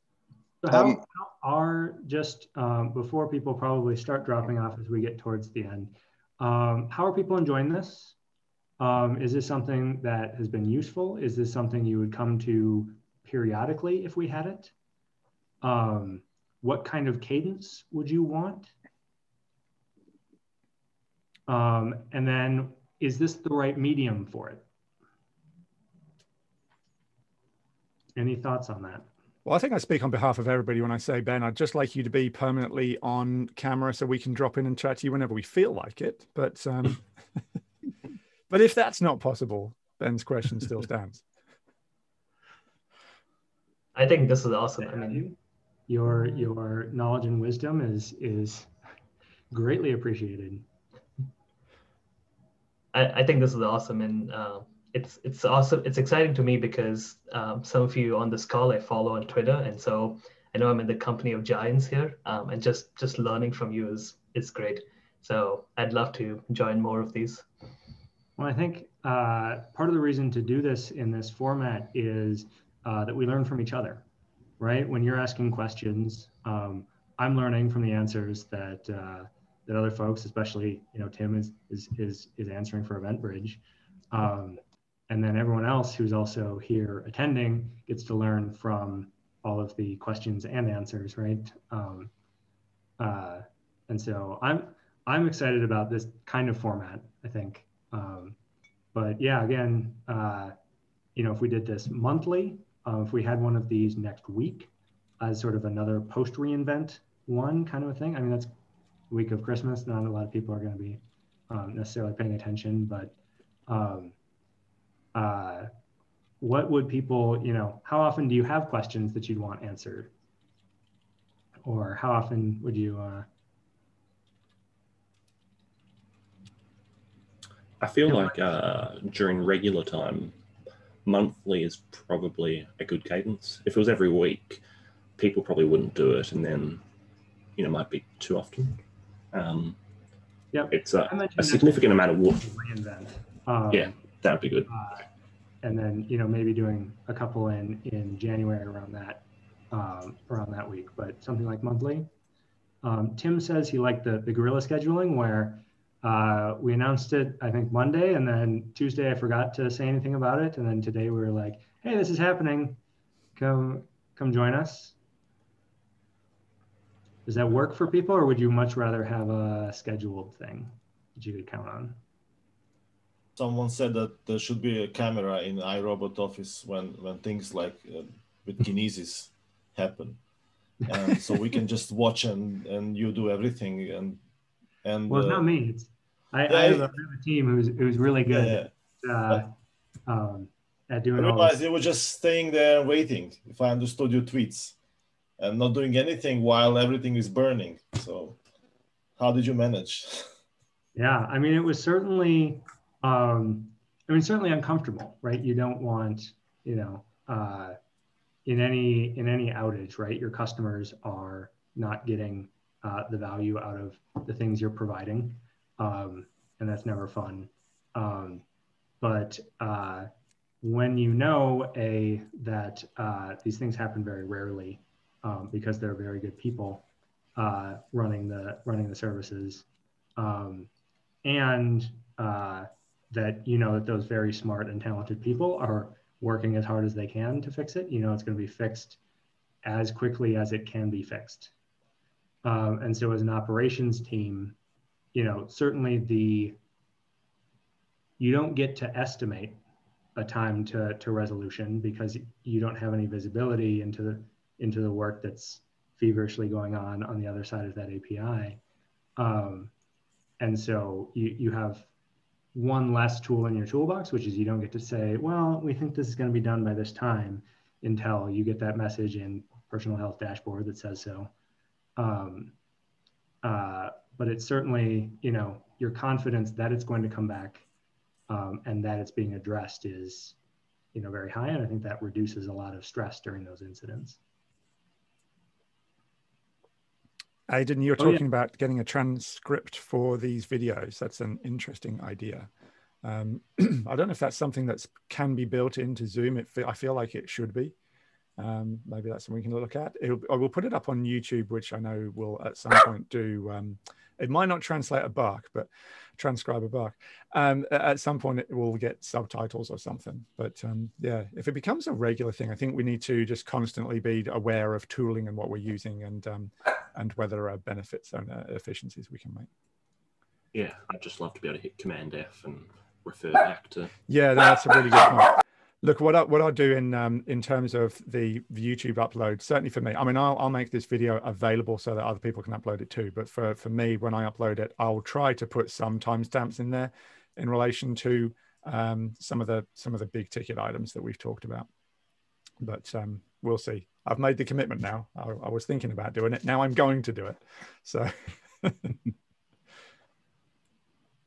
So are you excited about this chaos thing, and in relation to what happened? Can we simulate things that happened? Yeah.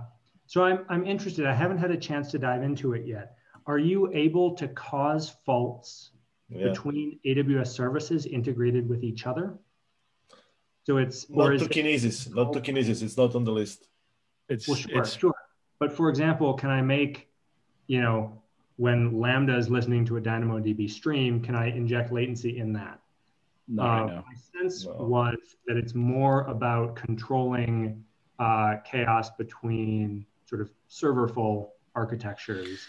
It's pretty strictly, it's effectively like Chaos Monkey in its early iterations, where it can go turn off EC2 instances, RDS instances, API. Things like that. You have to give it, from my understanding, like effectively the turn off IAM permissions. Like you just hand it a role and say, you know, go turn stuff off. Here's my plan. Here's my strategy. By the way, if these CloudWatch alarms go off, stop doing whatever you're doing. It's mostly testing your chaos, right? It's not testing behind the scenes AWS chaos. That's pretty much my understanding as it sits right now. Yeah, like I can't. It's not what you want, Ben. I know exactly. Like you want the thing where it's like, can I test that 50% of my, you know, transactions to DynamoDB have 3 seconds of latency, or I'm trying to see if my S3 bucket has extreme latency at 5+ seconds. Does my CloudFront origin actually cut over correctly? Yes. And that's the second thing, because the first thing I can test, right? I can inject that latency in my Lambda when it's reading from DynamoDB.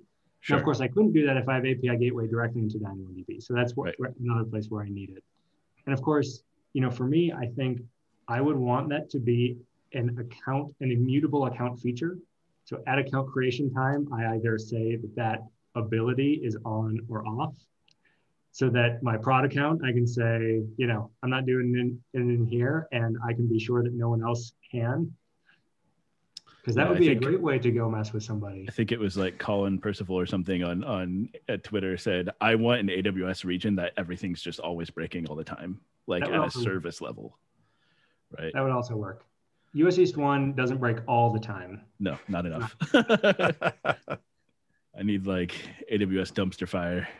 Yeah. And just everything breaks all the time. I know there's a lot of these breaks where just some small clients around the world see every day. Like I had like 2 times for 6 hours outage of Aurora cluster, and that 6 hours. What region was that in? In Ireland. So it's mostly Aurora bug related to MySQL, some distributed transactions in MySQL. It's not easy thing to handle, and it took them 6 hours, and they had to do something, you know. And you know, people don't really understand that there's many things like that happen all around the world. Yeah. So 6 hours in Aurora, it's like everything is broken in your system.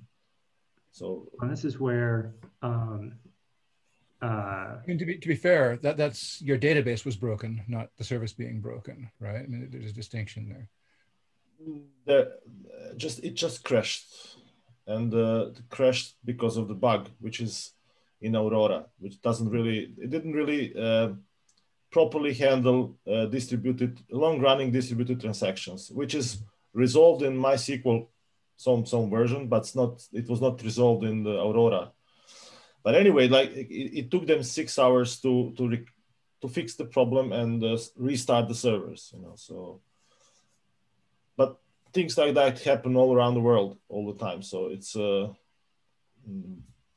it would be great to simulate things like that. Just okay, I don't have my database, but it's like Ben says, maybe every service should have its own parameters to tune it properly. So like SQS, Event Bridge, to tune the chaos that you can put in. So one day maybe we will have something like Ben said, so that we can trick everything. Well, we now have a service name that it will go under, which is a step in the right direction. Yeah, expect reInvent 2021. Lots of AWS Fizz Aurora cluster, who it's going to be. I've got a question. Are we hitting the edges of the account model? Because you know, you've had the conversation now about Event Bridge and there's VPCs and all that. One of the services announced at reInvent was Proton, which there's lots of opinions about. But one of Proton's biggest weaknesses, so Proton is intended to be a centralized deployment tool where a central team can control environments and deployments. But it's not multi-account. So if you have a centralized team controlling deployments, but it can only control deployments in the account that it's running, that's one of the problems. But it's designed, the way it should be designed is a service that sits across multiple services. Yeah. And, you know, there should potentially be an interface for the central team and a separate interface for the developers who are deploying service templates defined in Proton. And that's just probably an example of where the account model is starting to hit, you know, a rough edge, you know. And should there be organization-wide services and maybe an organization level account where you deploy a service there and it can then have child services that are potentially controlled by a parent service or something like that? I think they're going down this road a little bit with SageMaker Studio and EMR Studio, not at the admin level, but at the user level, so that when you're using SageMaker Studio or you're using EMR Studio, you're logging into the studio, you're not logging into a particular account. Yeah. On the other hand, for the admin side, they're doing it at the organization level, right? They're saying, all right, great, you can, you know, have an organizational level view of the whole thing.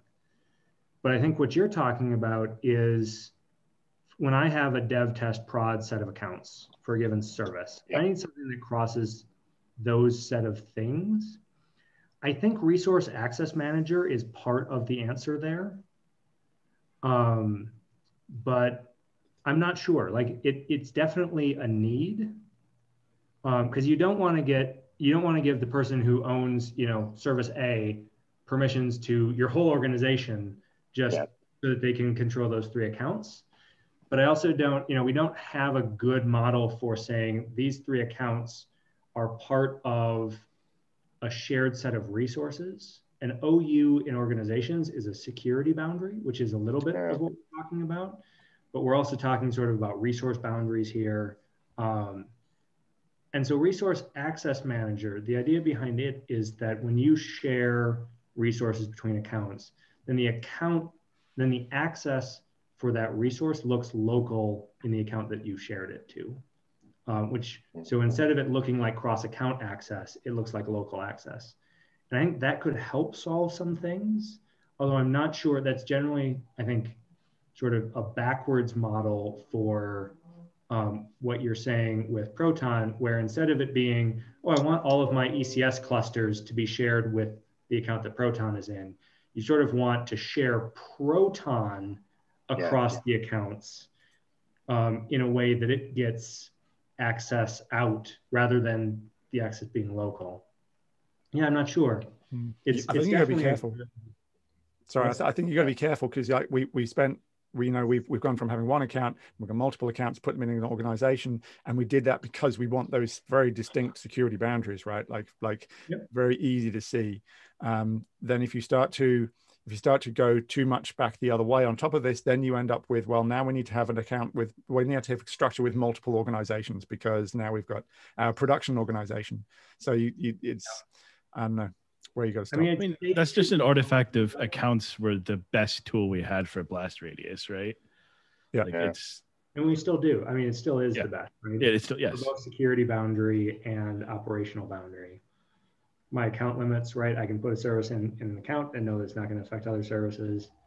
I can give someone access inside an account and know that it's much harder for them to access data that is not in that account than that isn't that account. But generally with the sort of CI/CD things, we tend to be talking about the things that have broad permissions anyway, right? It's the thing that can go and set up all your stuff. So it needs permissions to delete all of your KMS keys and things like that. I think it's, that's like if you could give Proton an OU in organizations, that would sort of get you towards that. But you only have 5 layers of OUs, and you don't really want to burn one on your, sort of, well. That's also going to mess with the current recommended way to split your OUs, because you want to have it different. Prod OU, stage OU as like on your root level, and then having to put organization teams into that's not going to work. So just to explain that a little more, because OUs are best used today as a security boundary, you don't actually want it to mirror your org structure, your sort of architecture structure. What you want is to mirror the security boundaries that you need. So you want your production OU to have all of your production accounts for all of your services, and then your dev OU to have all your dev accounts for all those things. So you don't have an organization's construct that understands that the prod account for service A and the dev account for service A are linked in any way. So that wouldn't be a good way to grant Proton access to a collection of accounts that are related. Yeah, I'm just thinking to how we did this. We have the dev OU, staging OU, prod OU, but then we have this other capability where each service team gets their own delegated build CI/CD account, and then we've wired it up so their build account can only touch their accounts, and you get this weird thing where the way that a service team sees things and the way that our security systems see things is completely different. But it is hard to set things up that way, right? If you don't have effectively a dedicated team to build and manage that out with a really strong process, it's extremely complicated to understand. To be fair, the idea of multiple routes or multiple organizations inside one billing context is something that we actually want. So they're definitely I don't think saying you should never have more than one organization is something that's true. You could definitely move to I have my production organization, and then that is and mirror things inside that, or have like an organization per team and then have a central way to put your SAPs and things like that into every organization. There are definitely ways that could be built. I'm not sure of like which one is a good idea and which not, but there's definitely a need for. The thing that's a good idea, I don't think any of us have hit upon yet. Right, I think Ant brings up a very good point that this is a gap that isn't served by any of the existing concepts that we can apply to the problem. And so we need something new, or something to at least bring in some feature that looks at this problem in a different way to give us the capability that we need. And I think that's something that I tend to try and identify when I ask things of AWS is when should I be asking for something inside an existing service versus asking for something new. And that's where, you know, for example, I don't think Lambda timeouts should be extended much beyond 15 minutes. That if you have a 60-minute timeout, we should have something that does that, but it shouldn't be Lambda functions as they exist today, kind of a thing. And so similarly, this thing could be something, you know, that organizations has some other concept that you can link your dev, test, prod accounts across OUs to indicate that they are related, and that Proton could leverage that concept, or Resource Access Manager should support a way. It is a good question though about whether, if you had that thing that linked those three accounts together, where would you put the Proton application? Probably at the top level. Like, would you put it in a prod account and have it? I feel like this is the central crux of Proton is, are they going to provide us guidance on how this should be done? Or are they going to provide Proton as this kind of framework and leave it up to the community to figure out these practices? And I really hope that they provide guidance on how to do this. But I think it's a question that's beyond Proton, right? It's for any of these things, that any of the CodeStar suite that works this way. You know, pipelines, the answer for code pipeline has generally been from AWS. Oh, you put a pipeline in each account alongside the application it's supposed to deploy. But now I don't have a unified view of what's happening across those pipelines. I don't have a good way of making changes to those pipelines in a unified way. But I'm still unclear of, if I had that thing, what account would I be logging into to see it? Now, what Jared had said about maybe it's a separate account for build infrastructure makes some sense for that, right? That there's you have a different boundary that indicates. You're effectively asking for like a service construct, right? Like I have my OU, which models my security constructs and organization. How do I have like a service construct, which is the view that a team might have into this? And can I give the service team a service, like a management account of some kind? Hi there, Fernando Stephanie. I'm just lurking, and I have a millionth of operational experience compared to what any one of you on the call have. I'm just listening, trying to learn a little bit.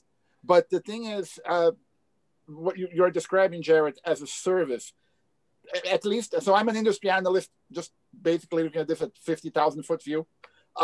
Isn't that precisely the notion of an application within an enterprise? Like the application is precisely what is supposed to cover. Like you talk about a credit billing application, you talk about online banking, and that covers all stages. Mm-hmm. So I'm not sure if it would be service or an application on its own right. And I think someone mentioned about having a separate production account for Proton, just like they're doing a separate account for, or a separate destination for for Security Hub or something. So anyway, sorry, I'm just chiming in. Yeah, and I think some of this is just the terms that we're overloading onto the vocabulary. But so when I say service, I definitely mean like a team's view into where their application is running through dev, staging, and prod. And what I would hope then is something like Proton, depending on how you want to look at that, this is where it gets complicated. Is Proton going to be built for that service or application team, and they have a person that maintains how that rolls through their stages or how they attach to it? Or is Proton another level up and service teams get to leverage that? I don't know. And maybe it's both. Maybe. How do you compare? How would you compare Proton to Security Hub? From what perspective? From the perspective of how you're going to do management for that. Like for, sorry, I could be completely off base. I apologize. Well, I think the difference tends to be that most of these organizational pieces exist across the entire organization, right? They're organizational. Yeah. The Security Hub, it's rare that you have a situation where one team of 10 people needs a Security Hub view of 6 accounts. Right? Okay. It's the case that you want to roll that all the way up to the top of the organization and see across everything. So I think whereas what we're talking about with Proton is a team has 3 accounts that comprise this application.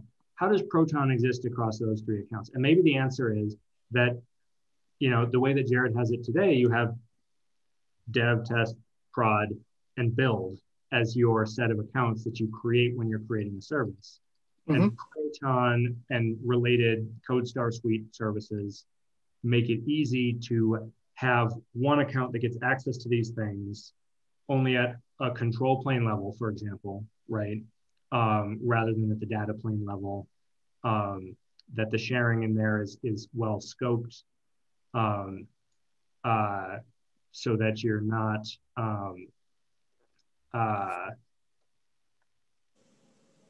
is well scoped so that you're not handing, right? Usually with those build pipelines, you want to have permissions on behalf of the pipeline that the people who trigger the pipeline do not have themselves, right?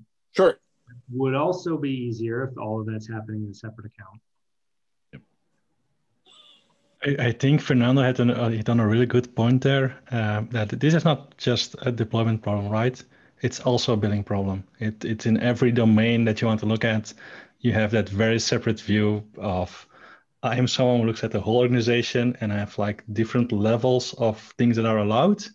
And I'm someone who looks like as a product owner or an application manager or department level, these are the things that I care about. And either I don't want to see the rest or I'm not allowed to see anything else. And that's a very different view that you need there.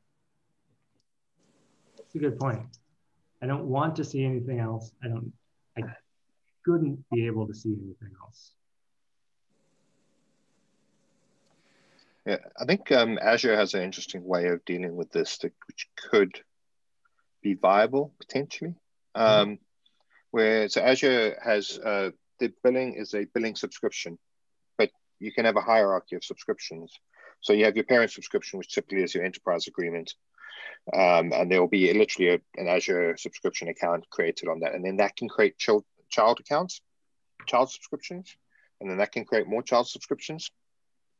So you could potentially have a situation where you have your billing subscription, which you really don't deploy anything into.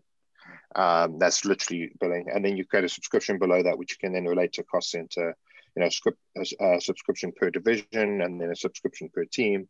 The individual team could potentially then create AWS does have another boundary called resource groups.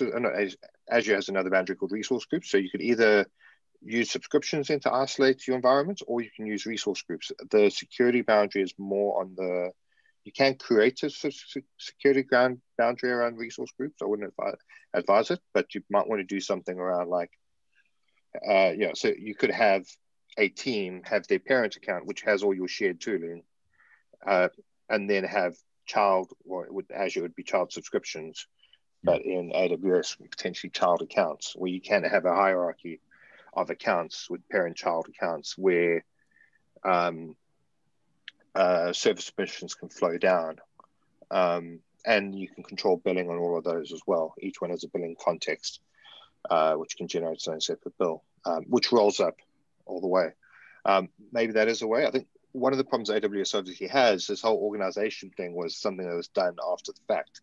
It wasn't built into the design. So it's all been, people need this thing. How do we get it? And it's only 4 years old, organizations.